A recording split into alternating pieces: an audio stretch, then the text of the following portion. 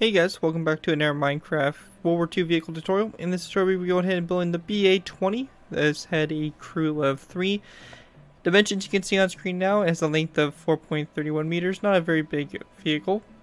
Its role was an armored car and the number built is not available. I couldn't find any information for that.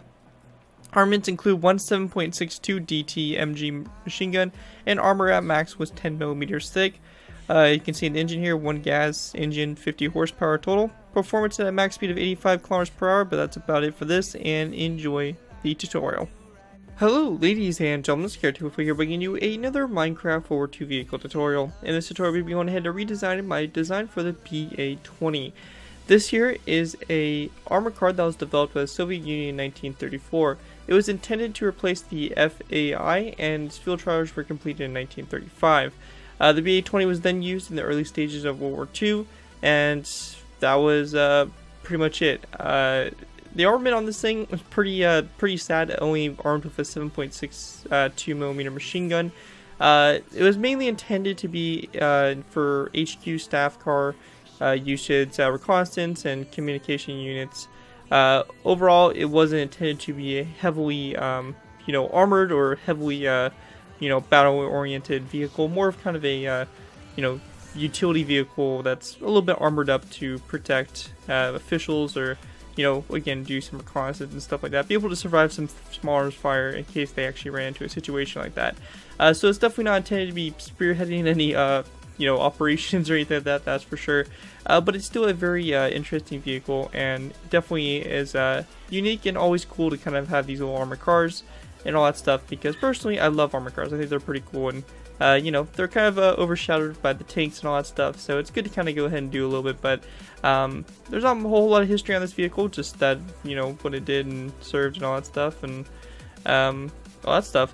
Anyways, let's go ahead and take a look now at the vehicle. We'll go ahead and start off by taking a look here at the front.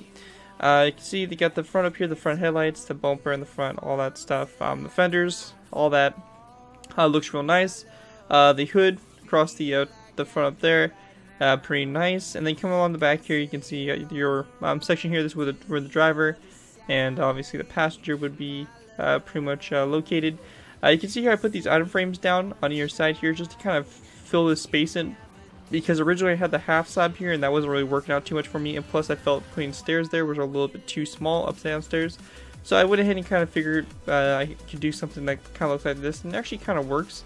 It's not perfect or ideal, but it kind of does what I want to do, and definitely works for what I'm trying to do. And of course, Minecraft limitations sometimes can be a pain, but I think it actually works out pretty decently this time. So that's pretty nice there. Come on the back here, nothing too fancy, just the siding on the back here, some fenders, all that stuff over here. On the back you get the rear kind of bumper, spare tire, brake lights. One thing that's interesting about this vehicle is it had this kind of like line that ran all the way around, like this little rack system. Not 100% sure what its exact purpose is, but it is there, so I went ahead and included it. Of course, it can be easily removed or, added on. I'll show you guys how to go about doing that when we get to it. And we also have the turret on the top here with the 7.62mm machine gun and all that stuff. Other than that, that's pretty much it for the BA-20. A very nice kind of simplistic armored car, but definitely is pretty cool, and again will make pretty much a awesome addition to the Soviet line of vehicles that we currently have. Anyways guys, that's going to do it for this little overview, and we can go and move into the tutorial by starting off with our first layer, Layer 1. Alright guys, so going ahead and moving on to Layer 1. Now for Layer 1 we're going to go ahead and start off by pretty much getting our wheelbase set up and all that stuff, and then we'll go ahead and be pretty much able to move about and get stuff done.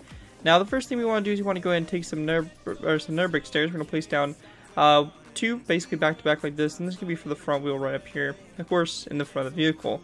We then want to go ahead and go to the second stair right here. We're going to place down a row of 3 of stone brick top slabs across like that, followed by a Nuremberg stair upside down on the side there, and then one that goes forward. So you get stuff that kind of looks like that. You have your axle and then your wheels on your side like that. We're then going to place down 1 stone brick top slab coming out toward the front here, and then for the front bumper we're going to place down a row of 5 of stone top slabs all the way across like that. Going ahead and going back from this stone brick top slab in the center, we're going to place down 1, 2, 3, 4, 5, 6, and just 6 stone brick top slabs back. On your 6th stone brick top slab, we're going to place down a stone brick top slab on either side, and again you're going to take your Nuremberg stairs, place down one like this and one on the back of it, And same thing over here, one in the back, and one like this. So if you go ahead and look at it from above, we should have something that looks just like this for your wheelbase so far for the vehicle. Now with that all finished, we can go ahead and place down a stone brick top slab going toward the back here, and we're just going to place down a row of 5 here of dark oak with top slabs that goes all the way across like so. We also want to go ahead and go to the space in between these stairs here, these nether brick ups down stairs. We're also going to place down a row of 5 of dark oak with top slabs going across just like that to kind of fill in the space, so you get something that kind of looks just like that. Once you guys have that all done, we're going to go ahead and pretty much be done with that layer. That's pretty much it, and with that we can go and move on to our next layer, layer 2. Alright guys, so moving on to our next layer, we have layer 2. Now for layer 2, what we want to do is we want to go ahead and start off by taking our nether brick stairs.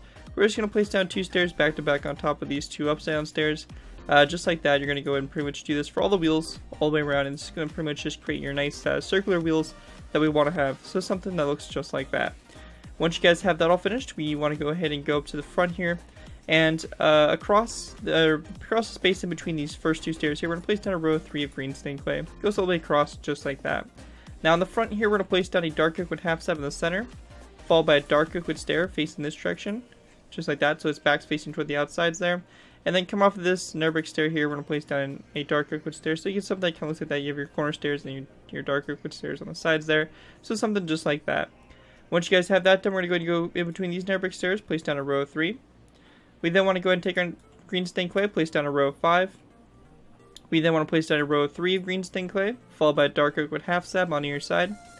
We're going to follow that up and placing down another row of 3 of green stained clay. We then want to go ahead and place down a row of 3 here of spruce wood planks. We're just going to kind of fill the space in.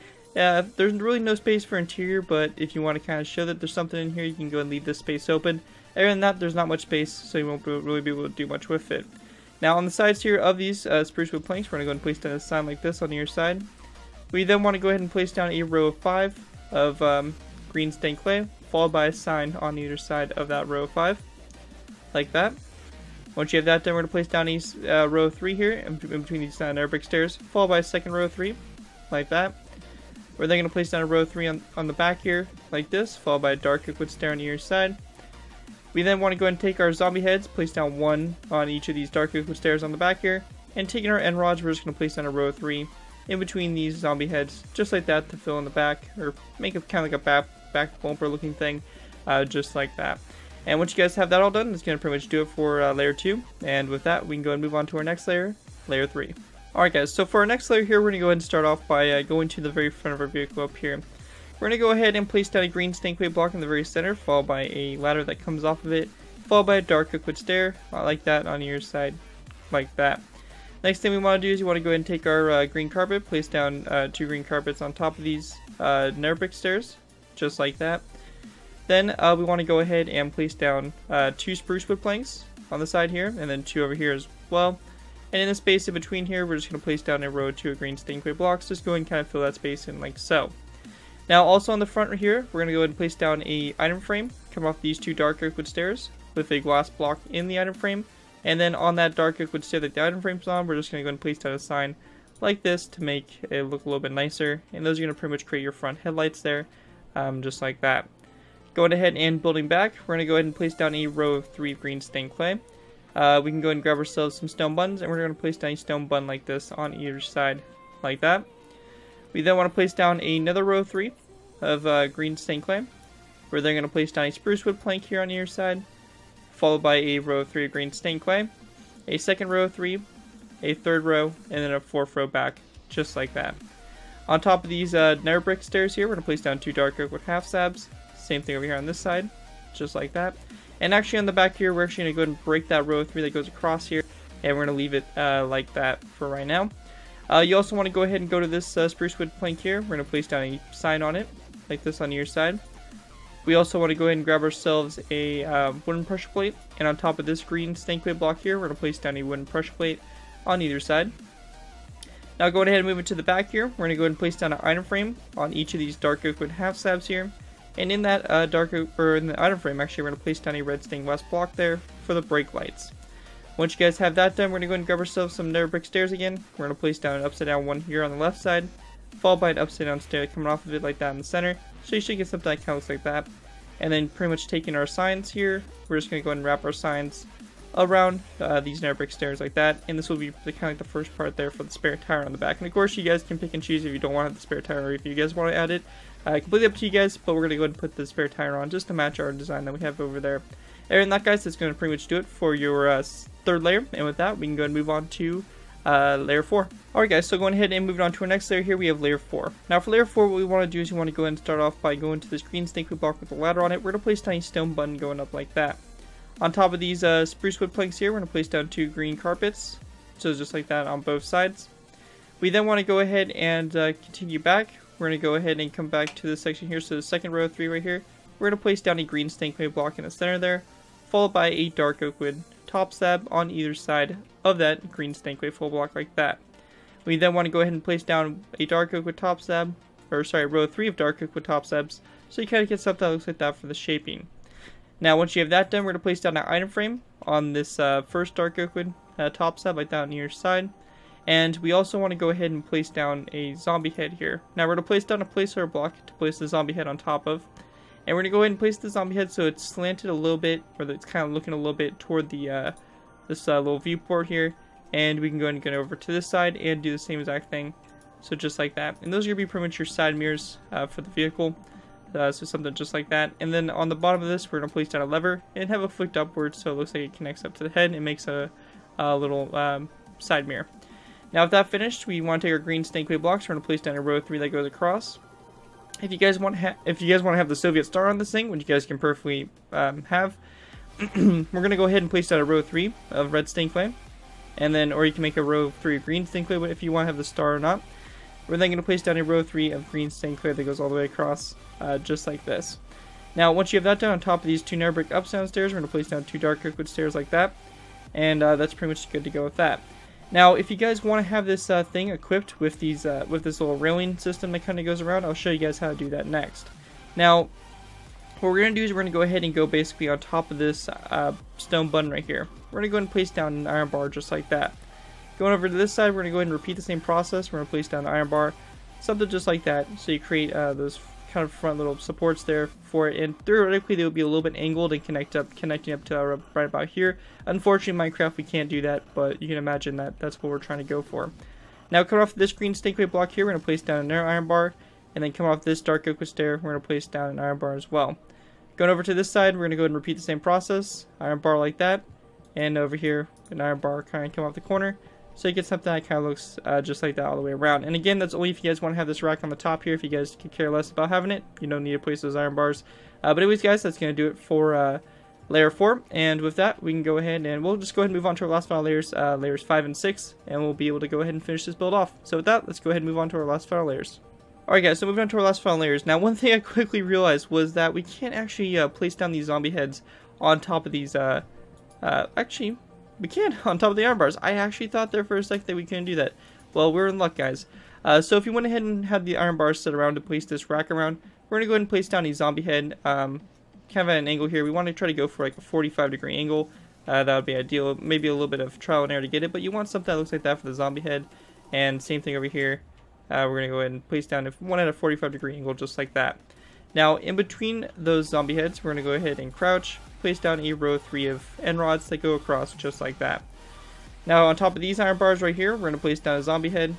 Make sure that it's not angled. You want it to be perfectly straight, just like that. And then come off of the 45-degree zombie head up there, we're going to place down 2 end rods going back just like that to connect up. Now, back here, we're going to do the same thing we did in the front here. So we're going to go ahead and basically put in some 45-degree angle zombie heads.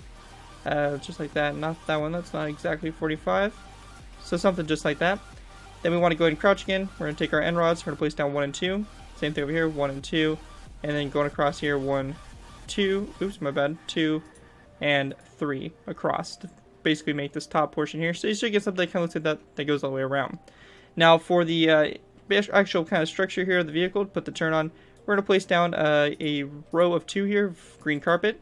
1 green carpet on top of that green snakeway block, and then 2 over here on top of those top slabs. We then want to go ahead and place down a green snakeway full block right here, followed by a dark oak wood stair on either side, which we'll just go ahead and grab from right here. So dark oak would stay like this on your side, and then a end rod coming off that green stained clay block there in the center. With that done, we're then going to go and take a green stained clay, place down a row of 3. And then we're going to place down a green stained clay block in the center there, followed by a mossy cobblestone wall in the corners, kind of form a little bit more of a circular shape, something just like that. On top of this green stained clay block, we're going to place down a dark oak with half slab. On the side of the half slab, we're going to go and place down a zombie head, and then one right here, and then one right there kind of going around it like that to kind of shape it a little bit better for this little portion that kind of pops up on the back portion there of the turret. Anyways, once you guys have that all finished, that's going to pretty much do it for the BA-20 armored car. Pretty awesome design. I think it came out pretty good. It's definitely a funky looking little armored car, but definitely a cool addition to whatever you guys got going on. Armored cars definitely were important, and it's good to definitely have them around as basically combat support or reconnaissance vehicles, as this one was pretty much intended to be. Pretty much up to you guys. The possibilities are really endless. Anyways, guys, hopefully you guys do like the design. If you guys do end up using this design, I do ask that you guys give me proper credit for it. This can be anything from a side of the build to link to my channel or this video if this is pairing any social media sites. Just be sure to give proper credit for the build. That's all I ask for when doing these tutorials. It helps my channel grow and it helps me continue to produce these tutorials. So again, I ask if you guys do use this design, please give me credit for it. Other than that, you guys are free to go crazy with the design and you know, just enjoy it. Other than that, guys, thank you guys so much for watching. As always, like, comment, and subscribe. This has been GaryTuber4, and I'll see you guys next time.